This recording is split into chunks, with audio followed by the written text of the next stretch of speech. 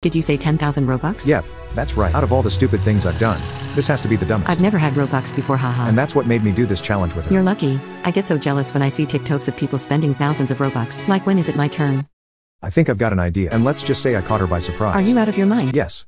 Yes, I very much am. So let's begin. The rules are simple. If she can hatch a legendary within an hour, she wins the 10,000 Robux. But if not, let's just say my bank account isn't gonna suffer heavy losses. At least not today. Imagine if the first one is a legendary pet. I mean, it's an 8% chance I think. What's the chances of me getting your number though? 946. Okay, but this has to be a legendary.